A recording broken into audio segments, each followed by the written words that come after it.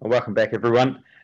We've got David Katz up next. David is founder and former director of the Yale-Griffin Prevention Research Centre, amongst many other things, on the front line during some of COVID.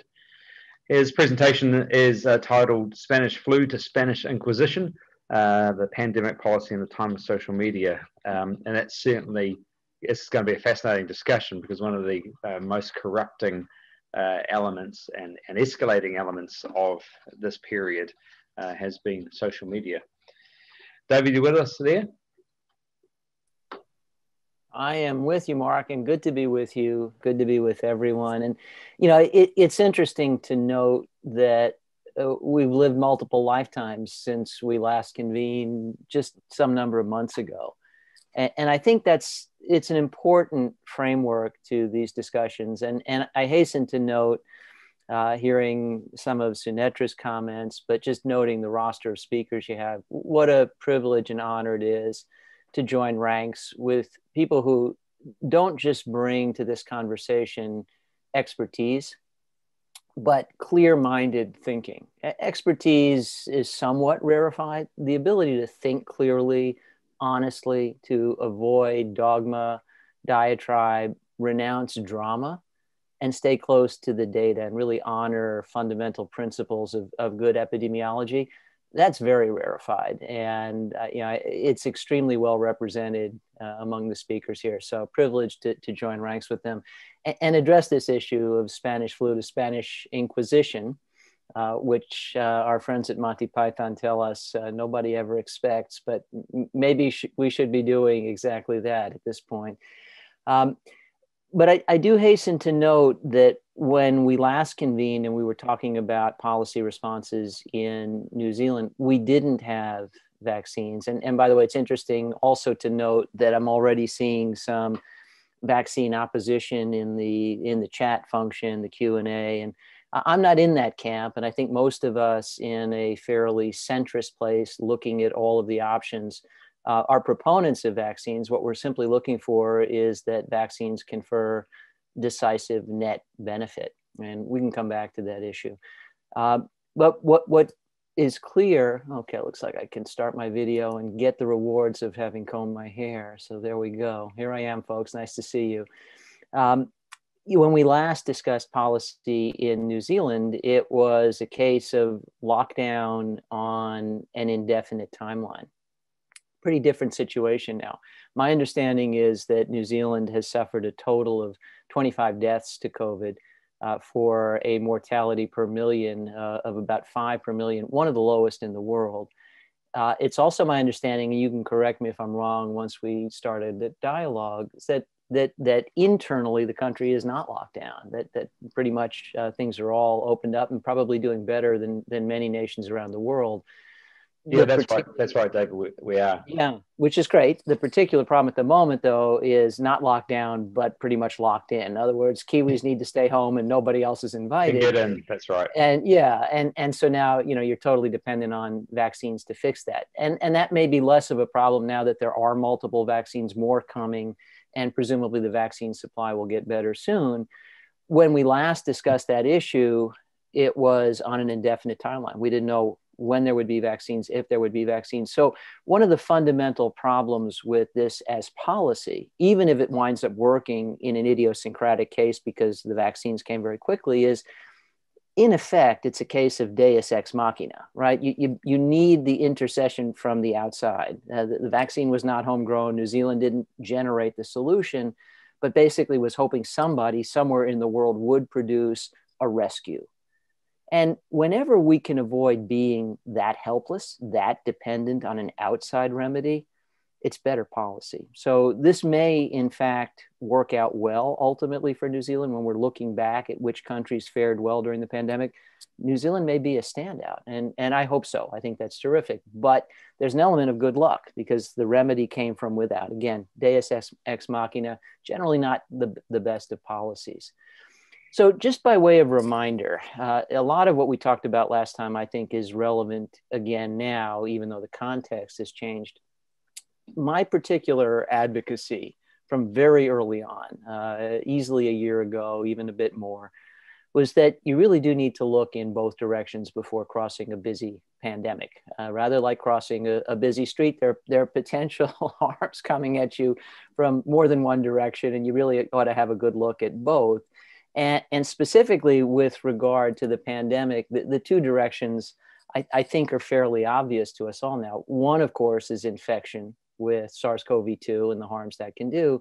And the other is the radical disruption of the social determinants of health, loss of livelihoods, being locked in isolation, desperation, destitution, food insecurity, hunger, frustration, domestic violence, child abuse, opioid use, alcoholism, suicides. And ultimately, when you sum it all up, the transformation of what we routinely refer to as the social determinants of health into, as shown on this slide, an article from Health Affairs, the social determinants of death. And I worried throughout the magnitude of this was potentially quite staggering. I was privileged, Mark, some months back, I think it may have been after our last symposium, I don't recall, to do a webinar addressing COVID-related issues at UC Berkeley. And I was joined on that panel by an economist from Stanford, Nick Bloom. And so I credit this slide and these insights to Nick. I'm not an economist, and so everything I know as an amateur, I've learned from experts like Nick. And he presented these data, and essentially what they indicate is that for every person who loses their livelihood for an extended period of time at or near midlife, the cost in life expectancy is a year to a year and a half. And so back then, I did the math, it's changed since, but if we use numbers from the United States to make a direct comparison, because I don't know the total magnitude of job losses in New Zealand, and whenever doing international presentations, I apologize for the ignorance about the differing epidemiology around the world. We're all in this together. There are a lot of similarities, but country-specific data are country-specific. So just looking at my home and providing a window to this issue, we've had over 400,000 deaths in the US to COVID, over 450,000 now. And the official estimates are that for every life lost, it's taken about 10 years of life expectancy. Personally, based on what I've seen, including on the front lines, I think that estimate is excessive. But even if we apply that and we do that math, 450,000 times 10, that's 4.5 million years of human life lost. And that's a terrible toll. And my heartfelt condolences to everybody who's been affected by that, of course.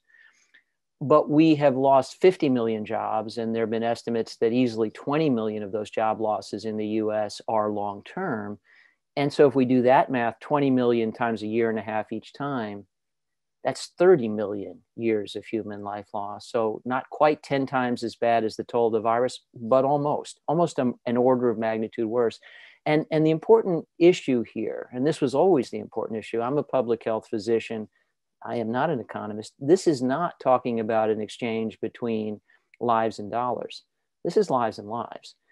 You just can't unbundle livelihoods from lives. It's absolutely critical for people to have a way of making a living.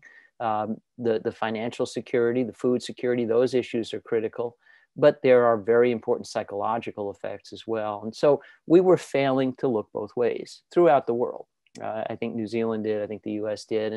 And yeah, I think what's interesting now is to start to explore some of the reasons why.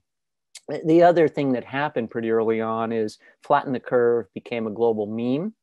And there's a gravitational force attached to memes that they pull you in, and you either join that camp or you renounce it and go the other way.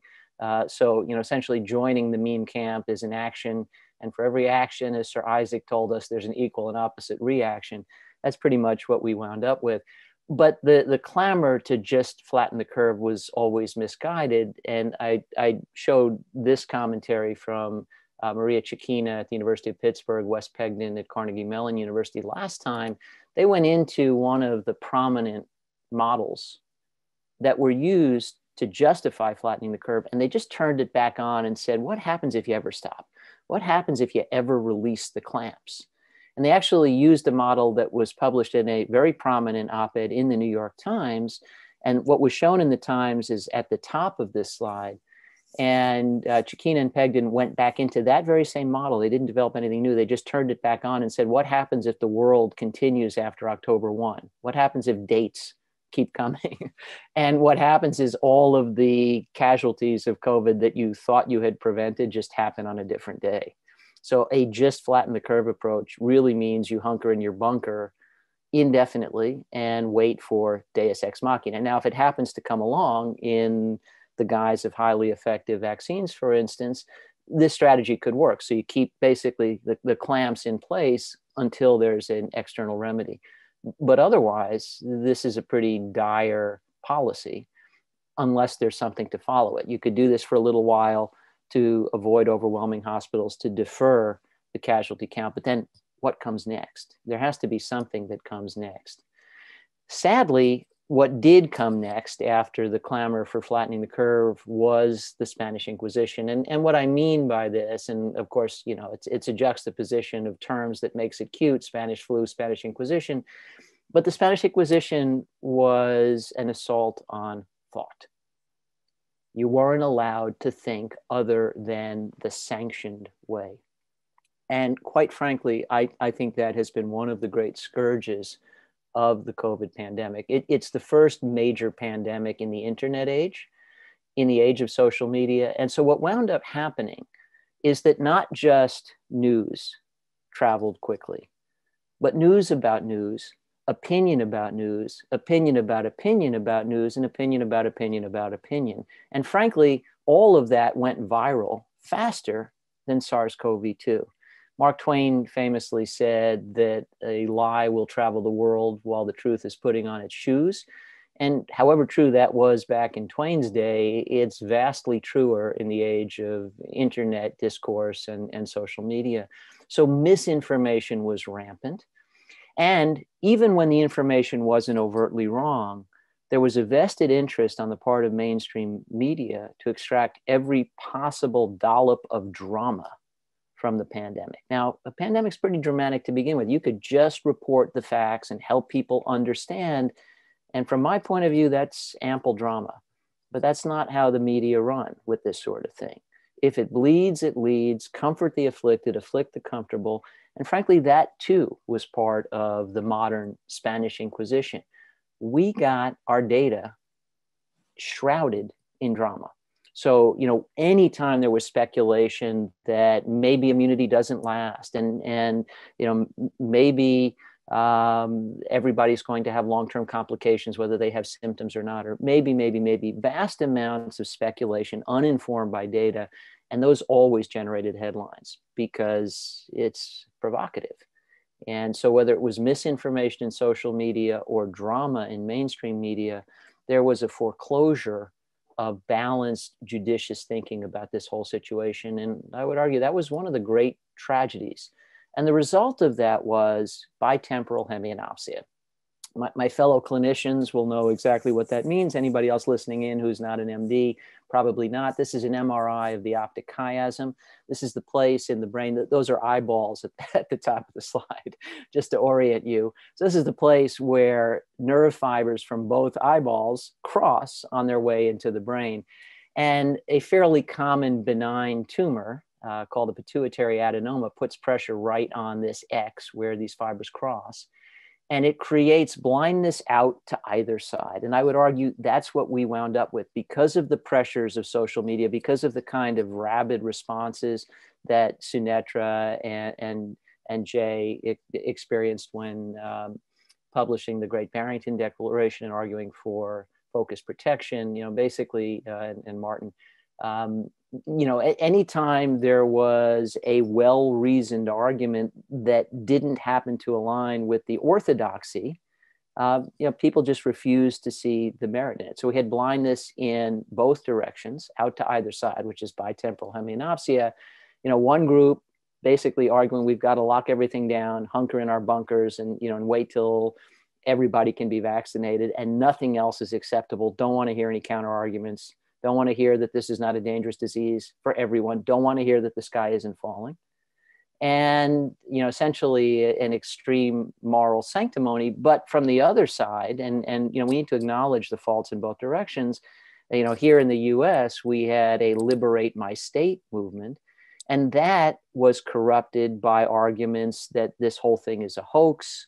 The virus isn't real. There isn't a virus. This is the government playing with our minds. This is Bill Gates trying to practice global mind control. Absolute absurd, preposterous nonsense.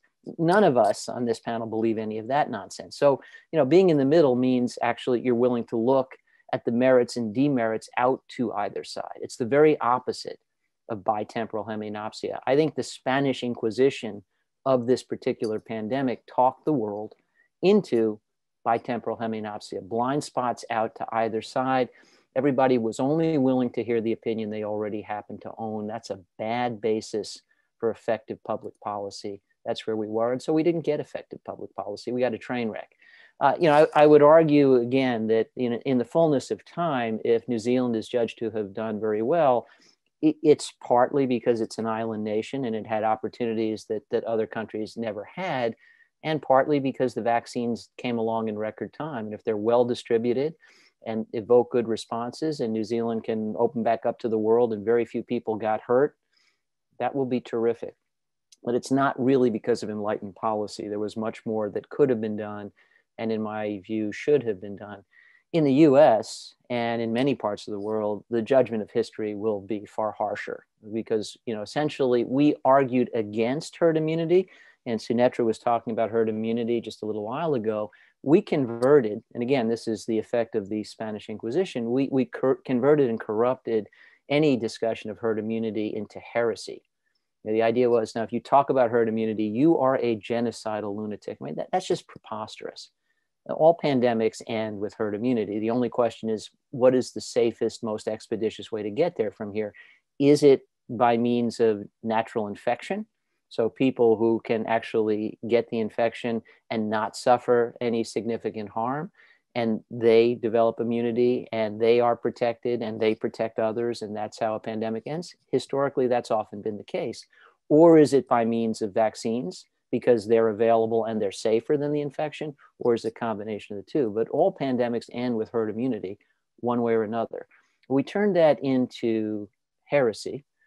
And yet in the United States, we're well on our way to herd immunity. We've had, and we've documented 25 million or so infections. That's an egregious underestimate. It's 5 to 10 times more than that. So it may very well be that 250 million people in this country have already had this infection. And consequently, we are most of the way to population level herd immunity, just not on purpose and before the vaccines ever make a significant impact. By the way, it's probably only right to note, I am recovering from COVID right now.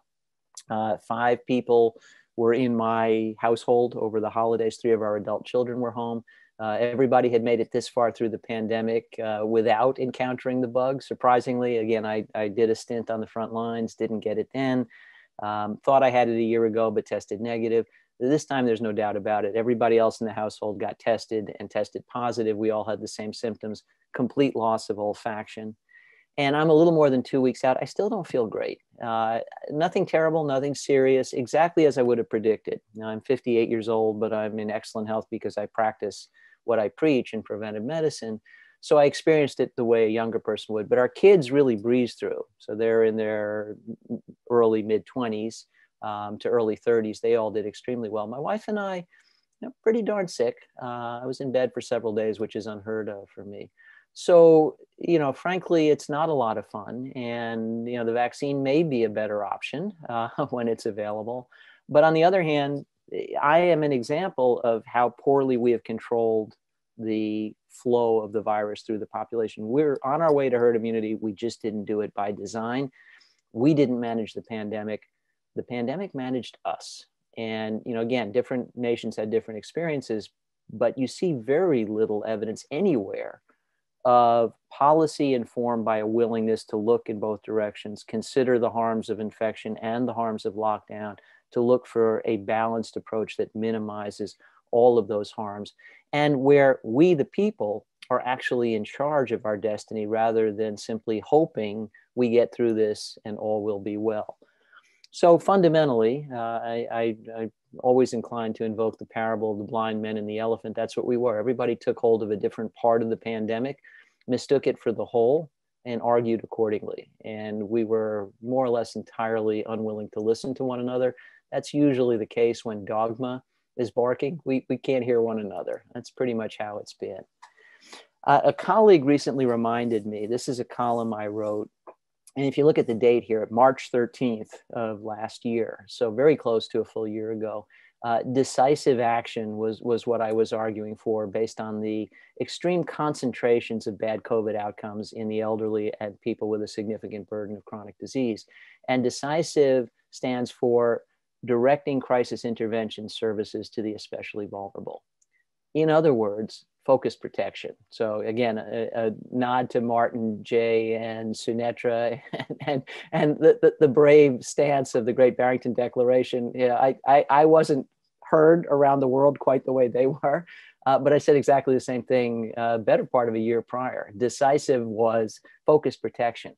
And actually in this column, which I commend to you, so those of you interested, again, it's sort of a window to historical thinking at this point, but have a look. I lay out in great detail the very argument for focused protection, concentrating resources on protecting those who are very vulnerable to becoming casualties of SARS-CoV-2. The issue never should have been case counts. The number of cases is not really the critical consideration. It's the number of casualties. Again, New Zealand, I'm glad, has a very tiny number of casualties. So we could argue, whether the policy was enlightened or otherwise, the outcome is good. In the United States, we've had both high case counts and a high casualty count. We've done a horrible job. But you want to prevent casualties. Well, there are two ways to do that. Keep everybody in the virus apart, or keep those vulnerable to becoming casualties away from the virus, and don't worry quite so much about everybody else. And there are all sorts of nuanced public policy responses that would have allowed for that. It's too late now, although it's not. We do still have some options. I'll come to those momentarily. But most of the opportunity for applying focused protection came and went. Sorry, I didn't mean to go backwards. Some number of months ago. And we can discuss whether or not there was some pivotal moment along the way. I also want to note, and again, this is a nod back to my title, Spanish Flu and Spanish Inquisition, that part of the inquisitional component of this was you're only allowed to make certain comparisons. The morality police basically told us it is not acceptable to compare this pandemic to seasonal flu because this is so much worse. The sky is clearly falling. That's invalid. If you want to compare it to something, compare it to the great pandemic of 1918. That's the only valid comparison.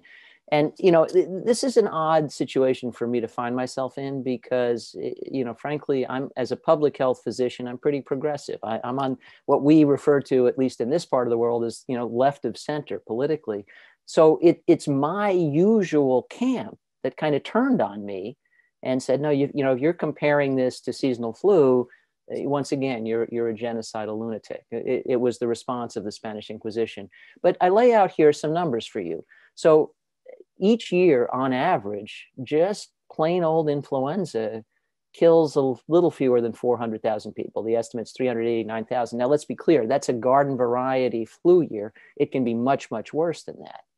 We've had 2.4 million deaths around the world. This is the bottom bullet from SARS-CoV-2 so far. So, okay, it's 6 times worse than a garden variety flu year, and maybe only, twice as bad as a really bad flu year.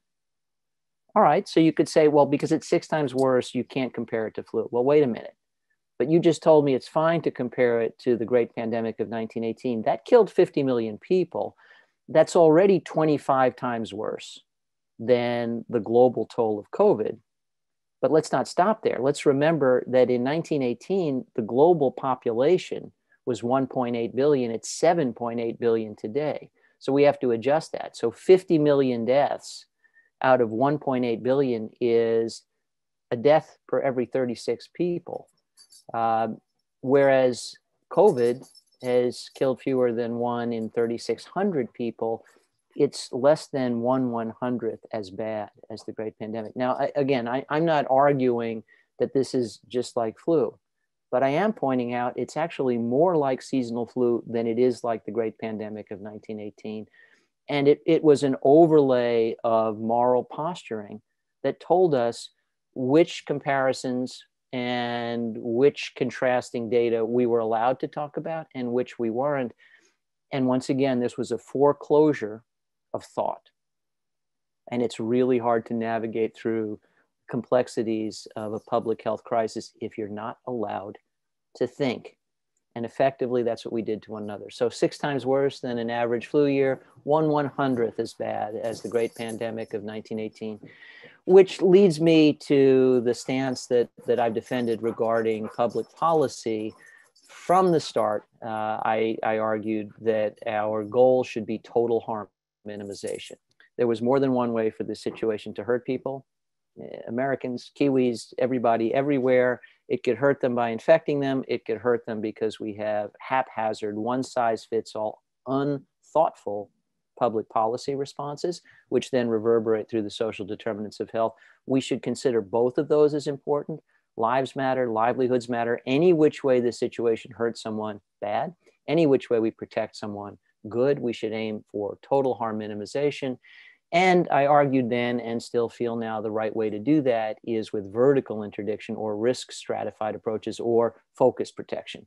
Concentrate protection on the populations most likely to become casualties, liberalize the protections for those least likely to become casualties, and then always do good epidemiology. So for example, if we let populations out into the world because they're at low risk, we always need to monitor very carefully to see were we right. Sometimes, what you do based on the data you have proves to be wrong when you gather more data. Data gathering and judging ourselves based on valid epidemiology always critical. I also thought hierarchical responsibility was important. I'll come to that in a second. Sharing the responsibility to mitigate risk between institutions and individuals. And then a singular blind spot, and this remains the case, and I don't think New Zealand's done better than anybody else here, is that this has been a teachable moment for health promotion, and we've largely neglected that.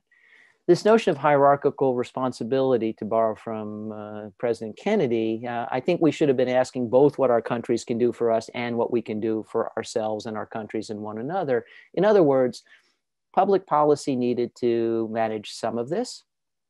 Institutional responses needed to manage some of this, but individuals needed to be empowered to understand their personal risk, the risk of loved ones, the risk of your household, and what practices were required to protect you appropriately. And they didn't need to be one size fits all. I think if we had informed people, we're not all at the same risk, and so we have different opportunities to manage our risk, that would have made a huge difference psychologically as well as in many other ways. And it's tempting to invoke the famous ideology of Viktor Frankl, a Holocaust survivor. Those who have a why to live can bear with almost any how.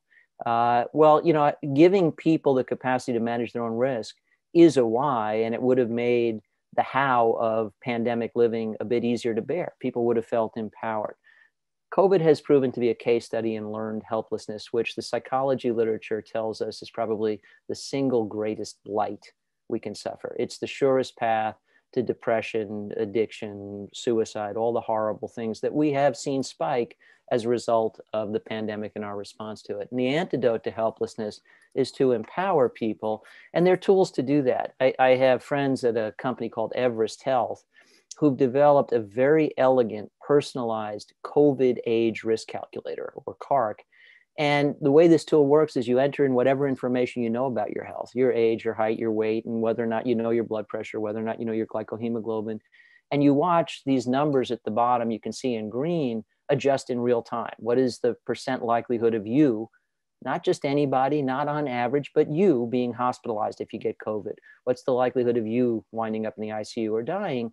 And it also shows you how you could change that risk by altering your risk factors. What if I gave up smoking? What if I lost some weight? What if I improved my glycohemoglobin or lowered my blood pressure? This opportunity to empower people with information about individual risk and then to invite people to manage that risk, be involved in managing that risk, huge missed opportunity of the pandemic. The other thing, of course, at this stage of the game, this tool can and is being used to allocate scarce resources, notably the vaccine, so that those who are most vulnerable to bad infection outcomes are first in line. And with a tool like this, you can be much more refined than just everybody over 65. Within age categories, you can stratify based on the variations in risk. And I think that's very useful. So, again, the simple steps that I think could have prevailed, should have prevailed: risk stratify the population, match policy guidelines to level of risk, and then in particular, take advantage of this opportunity, people's acute concerns about COVID, to say, hey, you know what? These many cardiometabolic risk factors that were bad news for us before, they're an acute threat now. Let's fix them. We have an acute reason to fix them. And then, of course, everything we already know: masking, distancing, sanitizing, sheltering for those who need to, and of course, now the advent of the vaccines. So originally, when I didn't have access to a COVID age risk calculator, I just put this in a color-coded grid. But as a lifestyle medicine, preventive medicine specialist, it's the white arrows that are most important to me. What they represent is the opportunity for people in higher risk tiers because of age and health to migrate to lower risk tiers because the health factors are modifiable. This is an opportunity. It's an opportunity in New Zealand. It's an opportunity in the US. It's an opportunity at the level of businesses, communities, families. We all can play a role in mitigating our risk for bad COVID outcomes as we get through the remainder of the pandemic, and do it in a way that becomes a gift that keeps on giving, because the benefits of vitality do not stop when the pandemic comes to an end. Colleagues and I published this preprint. We had a couple papers in the Journal of Emerging Infectious Disease throughout the pandemic on the massive contribution of cardiometabolic risk factors to COVID risk. But we also looked at what happens if we fix the fixable stuff. And our estimate was that we could reduce hospitalization here in the US, where it's been a massive burden, by as much as 40%. So almost half the total hospitalization could have been eliminated if we had just done a more diligent job of modifying readily modifiable cardiometabolic risk factors: obesity, hypertension, dyslipidemia, coronary disease, type 2 diabetes, insulin resistance, stuff we know how to fix with diet and lifestyle. So, those months ago, Mark, I said, this is a perfect time for a Let's All Get Healthy Now campaign. That remains true. A lot's changed. Again, months in a pandemic is lifetimes, but this opportunity is still with us, and as best I know, still neglected around the world. In terms of what we can do now to get through the remainder, it varies by country. So, again, we've got huge problems here in the US managing the pandemic.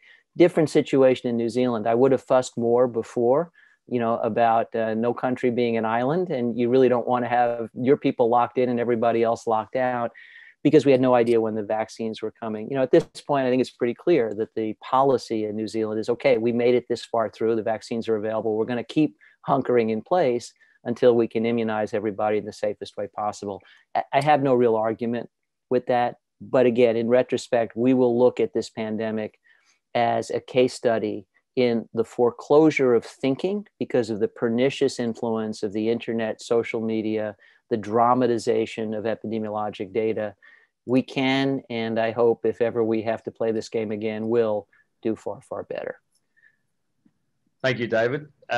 Great stuff. Bit to cover there, and some questions which have been coming in as you've been speaking. So I'll just run through a few of them if you got some time. Sure. Perhaps start with your last towards the end there, where you were talking about the reducing of. I think you were talking about comorbidities and reducing them. So we could have reduced hospitalization by 40%. Was that?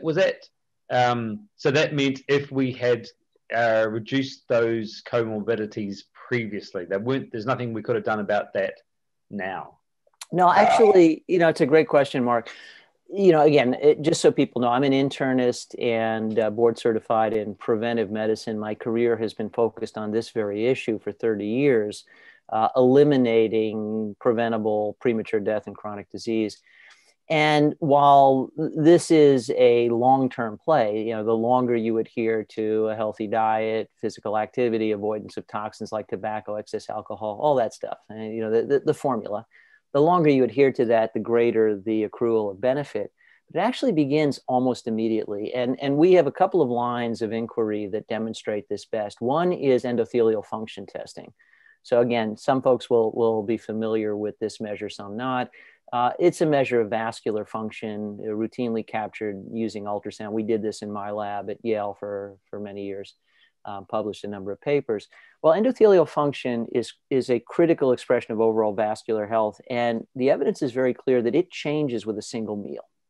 You eat one high quality meal versus one junk meal. You do a randomized crossover trial and you test people postprandially. You see massive differences in their basic vascular biology following a single meal. And you can see that throughout a day if you shift the quality of diet. So that's immediate. That's an immediate effect. And the same with exercise. You study people after a walk versus the same period of time spent on the couch, and you see a change in their vascular function. So that's one line of inquiry that tells us the modification of risk factors for bad COVID outcomes. And by the way, COVID is known to compromise endothelial function. It is, among other things, a vascular disease. So we have that line of inquiry saying, potential remediation of vulnerability to bad COVID outcomes with a single meal, a single walk, and sure, those benefits will grow over time, but you can start to experience them immediately. The other line of inquiry, Mark, is chemotaxis. These are cell culture studies where essentially you harvest people's white blood cells and then you provoke them with an antigen and you see the vigor of their response and exactly the same findings. So if you harvest white blood cells from people who've had a junk food meal and you provoke them, they're sluggish. If you harvest the same white blood cells from people following a high quality meal, those very same cells in response to the very same provocation are much more vigorous.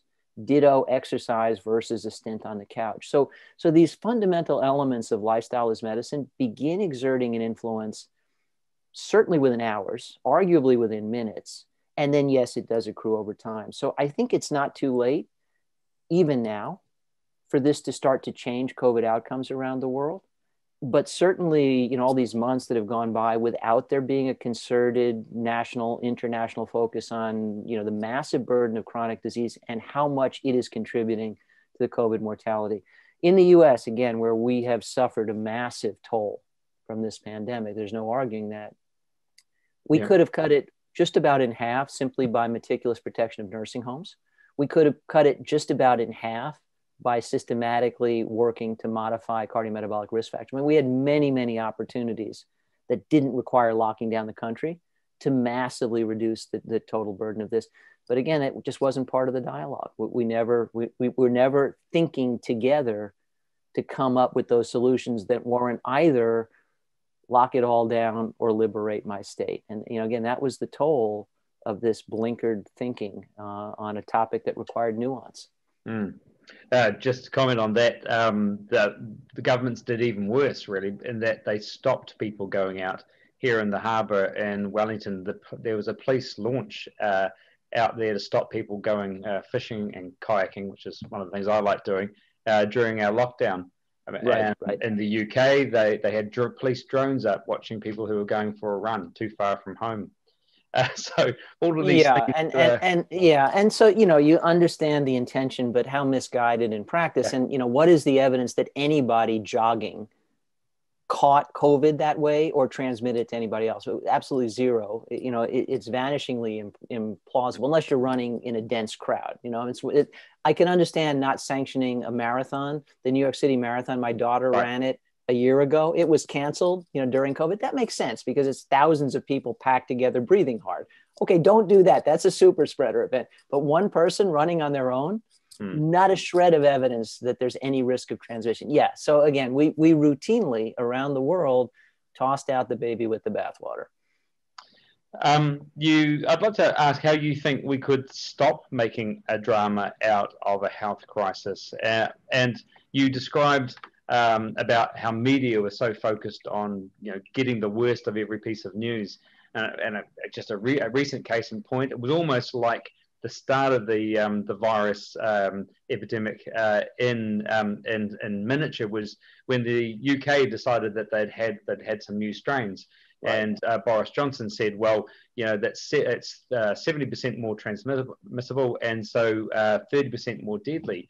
That turns out subsequently that number was perhaps less than 50% certain and and actually wrong. But at the time he said it, they weren't even 50% certain that it was true. And yet it made headlines because it was dramatic. Yes. That's So how the media didn't interrogate it at all. They just went straight to the headlines. But the politicians knew that.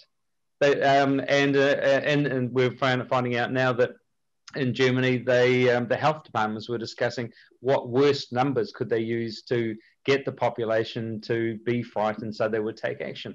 So even the politicians seem to think that the drama is required to put us all in a position of learned helplessness. I mean, how do we have an intelligent discussion if the politicians and the media don't think we're capable of doing it? Yeah, well, it does begin, I think, with each of us. And let's be clear. If we want reasonable, thoughtful, far-ranging dialogue, we have to be active participants in it. In other words, we can't immediately dismiss the opinion that we don't already happen to own. The other side may have something worth listening to. We all have to consider that. So, I think we can each interrogate ourselves and ask, how strong is my confirmation bias? How likely am I to start nodding my head when I hear what I already believe to be true, and nodding my head in the other direction the minute I hear something that I don't happen to like? Because if I do that, essentially I am inviting my interlocutor to push harder. Yes. And this is what leads to extremes, right? So we didn't just have lock it all down. We also had injudicious arguments about liberate my state. Don't worry about the old people. Don't worry about the sick people. That's wrong. That's clearly wrong. There were people who were clearly going to be hurt if they encountered this virus, and we needed policies in place to protect them. So we're all in on this, and we all have to be part of the remedy. And then, we all have to start shopping our choices. So, frankly, when we look for information online, we have to look equally hard for opinions that we happen to favor and evidence underlying opinions that we're inclined to reject. And we have to judge them comparably. I think if we start doing this, it will begin to reverberate. So, ultimately it takes a village, but the village is made up of individuals who, start to make similar decisions about culture change. And the reason, Mark, I frame it this way is, you put yourself in the shoes of politicians and policymakers who are saying, look, we've got a population that, basically is opposing every precaution we're recommending. They're vaccine reticent. And again, I'm noticing even here, we have some vaccine opposition.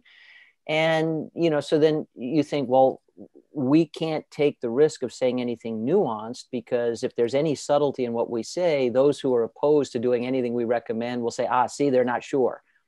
They're not sure, so we shouldn't listen to them. So we have to pretend we're more sure than we are. I actually think extreme positions invite extreme positions. Again, just invoke Sir Isaac Newton. For every action, an equal and opposite reaction. Well, I think that's true for every opinion. For every opinion, for every position, an equal and opposite counterposition. That is pernicious. And so, again, we need to interrogate ourselves and ask, am I part of the problem? And is there something I can do to try and be part of the solution? Be more thoughtful. Be willing to listen to people I'm not natively inclined to agree with. Maybe they have something worthwhile to say. If a lot of us start doing that, we become the remedy. If our use of social media does not promulgate whatever radical thing we happen to find that points in the direction we like, we actually make sure that it's valid before we share it. We're part of the remedy. And ultimately, politicians are accountable to prevailing themes in our culture.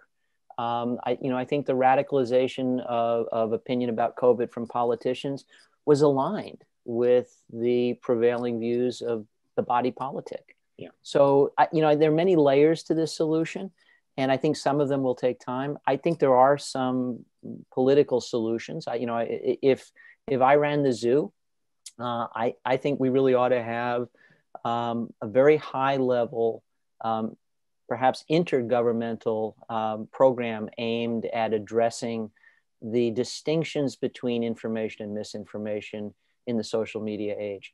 Maybe there are new forms of education people need, in addition to new filters. I'm not a fan of censorship, but clearly our ability to differentiate bogus inflammatory nonsense from valid information in either direction is pretty frail at the moment. We need to mature that.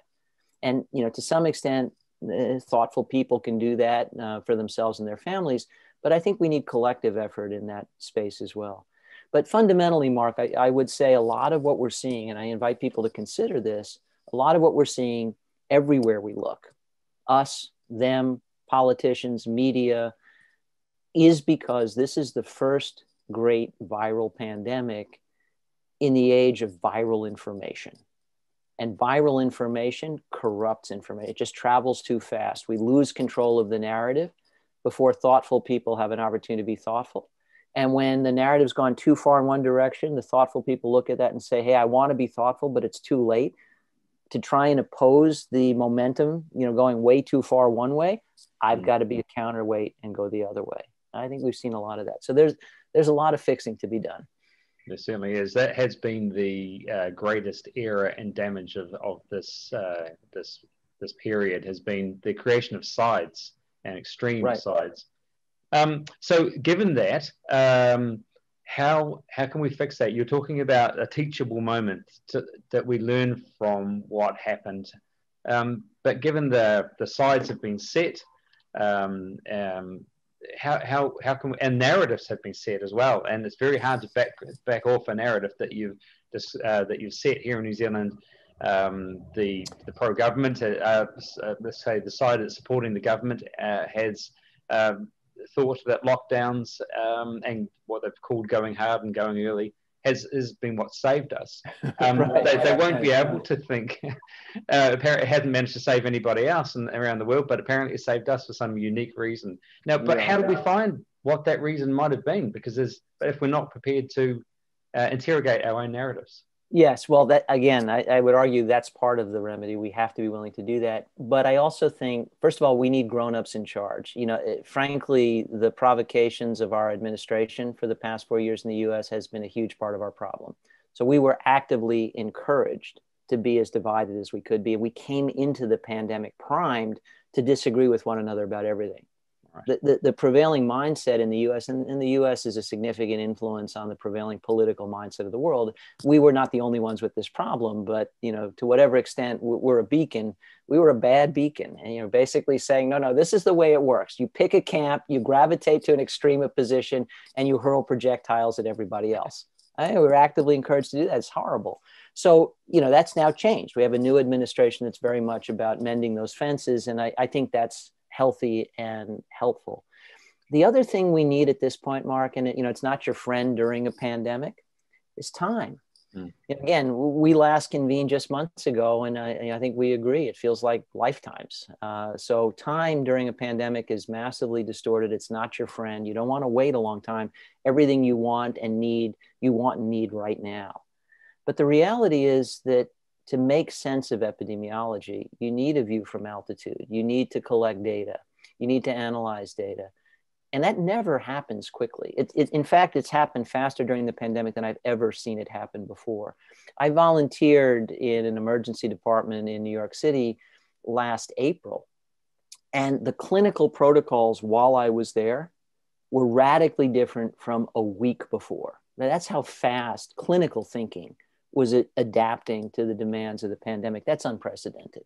So, whether it's discourse on policy responses or clinical protocols, we've actually been amazingly brisk. But if you really want to understand the overall pattern, you have to get up to altitude, and that means distance. And, in the case of making sense of a great public health crisis, distance is measured not in distance, but in time.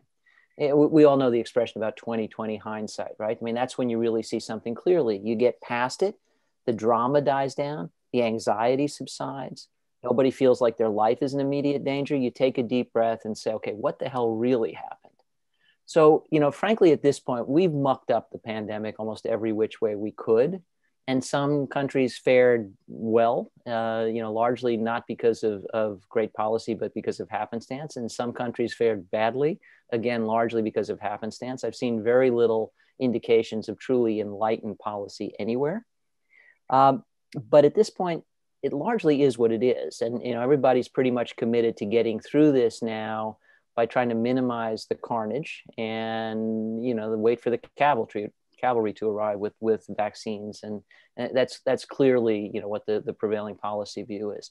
So that's not going to change. That's done. And whether or not we'll manage to fit into the portfolio some effort at modifying cardiometabolic risk factors, I'm hopeful, but I'm not really expecting to see that. I keep lobbying for it, but I can't tell who's listening. So I think we will sort this out when we do a postmortem on the pandemic response, because everybody will be calmer then. But I don't see it happening before then. I think it's really helpful, Mark, to start to have the conversation, for you to ask that question and for others to listen in. What is it going to take to fix this? Let's start to have that dialogue, because again, I think we have a little bit less anxiety now than we did months ago. I mean, if for no other reason than the attenuation of the great unknown. The unknown is always the scariest thing. So, even if a pandemic proves to be really quite bad, when you understand your risk, you're less afraid than when you don't know what that risk is. It's like watching a horror movie. No matter how grim the monster is, when you finally see the monster, it's less scary than when you're waiting to see the monster. When the monster is veiled in shadow, that's the scariest time. So I think the anxiety level is already trending down. I think as we move through the remainder of the pandemic, it will get lower and lower. I think having, reasonable grown-ups in charge of countries will help an awful lot. And we now have one in charge of the US, so that's a contribution. And I think calm people will be willing to look back at this and say, okay, now let's really make sense of it. And let's apply what we learn to the next. I'm not eager to talk about the next pandemic, but, frankly, the very factors that led to this one, until we fix them, make us vulnerable to the next. And I sure hope we'll do better next time. So I'm reasonably hopeful about this process. I just don't see it happening quickly. I think we will get to 2020 vision only in hindsight, and hindsight only comes with time and distance. All right, just one more question. Do you think that the vaccine, well, it's probably two-part question. It seems as if part of what you've just been describing, this history of this year and people taking sides and blind spots and the rest of it, has made it very difficult to see vaccines accurately or their application or use. Do you think, though, that they do have a role in your risk-based strategy? And how would that work? Yeah, for sure. I mean, really, my biggest concern about vaccines is we wouldn't get them in time to do us any good. And by the way, in the US, that's pretty much where we are, right? So we are distributing the vaccine, but only after 250 million of us have already been infected, and over 450,000 have died. And, so, we're going to be a very long way toward herd immunity accidentally in the United States before the vaccines can bail us out. So that, that was my biggest concern. Look, to be clear, and I presume that I'm speaking to many people who recognize immunization and vaccines as one of the great advances in public health. It's the reason we're not subject to polio. It's the reason we're not subject to smallpox. But they're not a panacea. They don't need to be a panacea. Everything in medicine involves risk. Every medication to modify a risk factor, every surgical procedure. The reason to do a medical thing is because the risks of doing that thing are less than the risks of not doing that thing. The reason to do a medical thing, any medical thing, is because the risks are less than the benefit. And clearly for many people, that's true. Whatever we ultimately learn about, how safe these vaccines were in the grand scheme of things, it's already quite obvious that they're safer than SARS-CoV-2 for many people, the people at high risk of bad outcomes. Sure, there are allergic reactions to the vaccines. The vaccine is not a panacea. Sure, there are isolated cases of thrombocytopenia. The vaccine is not a panacea. Everything in medicine involves risk. And frankly, let's be more bracingly honest with one another. Everything in life involves risk. Crossing the street involves risk. You look both ways, you decide if you need to be on the other side, and you take your chances. But people get hit by cars. Everything in life involves risk. We're always doing risk-benefit calculations. So we should expect no different for vaccines. There is risk involved. They are a proper remedy, though, when they represent a path to immunity that involves considerably less risk and more benefit than exposure to the bug. Now, you could argue that maybe for children, where we have a vast amount of data on, how impervious they are to the ill effects of SARS-CoV-2 for the most part, and we don't really know about the effects of the vaccine, that, maybe it's safer to let kids be exposed to the virus and not to vaccinate them. On the other hand, nursing home residents, it's clearly not safe to expose them to SARS-CoV-2, and the vaccines could be really quite bad, which they don't appear to be, but they could be really quite bad and still be far better than exposure to the bug in that population. So I would argue that there is a case for an overlay of still thinking about risk stratification and ongoing surveillance. Let's be clear, we don't know the long-term effects of vaccines we just got. We don't, right? I mean, you want to know, is it possible that years after getting this vaccine, your eyeballs will suddenly catch fire? Sure, it's possible. We don't have years worth of surveillance. But let's be equally honest with one another. We don't have years worth of follow-up for SARS-CoV-2 either. Maybe years after getting the virus, your eyeballs will suddenly catch fire, right? So, what's good for the goose needs to be good for the gander here. So what we ought to do is risk stratify, allocate the vaccine where it is most likely to do the most good, because it is very probable to be much lower risk than exposure to the virus. And then we should monitor very carefully and adjust accordingly.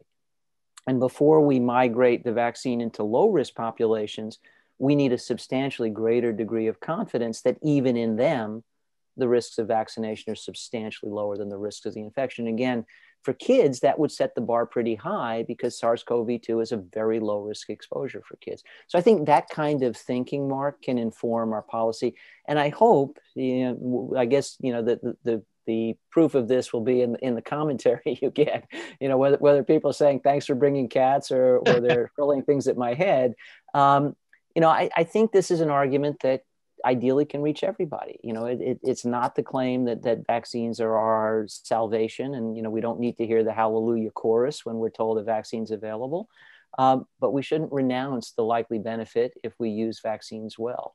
And in my case, by the way, and really, as I say, not terribly sick, never in any danger, but not enjoying COVID. I'm not enjoying it at all. This is longer than I've been sick with anything pretty much in my life. My energy's still not back to normal. I still have bad headaches. And my olfaction, which disappeared completely, is back maybe about 10%. And, I'm an enophile. I like a good glass of wine. It really ruins that experience if you can't smell. So, I'm eager for that to come back. And, the recommendation is 1 dose of the vaccine as a booster following infection. And I likely will do that. Looking at the evidence, I'll watch the evidence that comes in between now and, when I get to the front of the line. But I'll likely do that. And, just to be clear about the fact that I put my practices where my policies are. My parents are both 81 years old. My dad's a physician. He's still seeing patients. My mom is just 81 years old, but they've both been vaccinated. We talked about it, and it absolutely makes sense. That they really can't afford to get this bug because of their age. And, unlike these other risk factors, if you're an octogenarian, you're an octogenarian. That's not modifiable. So again, I think we can do both. I think we can make optimal use of the advent of vaccines in record time and superimpose on our policy a risk stratified approach. And that can be used both to distribute the vaccines to do optimal good, but also to guide thinking. Let's move down the risk tiers and monitor very carefully. So, basically, we're exposing populations to the vaccine that we already know can't afford to be exposed to the bug, and holding off on exposing populations like kids that actually do quite well with the bug, and making sure we have enough data to be nearly certain that the benefit of vaccination in that population outweighs any risk. And that's when we should proceed. All right.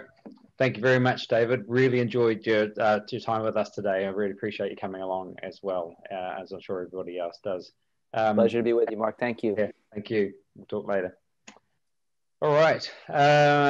So we have finished just on time to go to the next person. It's someone that many people that are listening in have been keen to hear again. Byron Bridle, who was with us last time in our last presentation. He's a viral immunologist from the University of Guelph in Canada.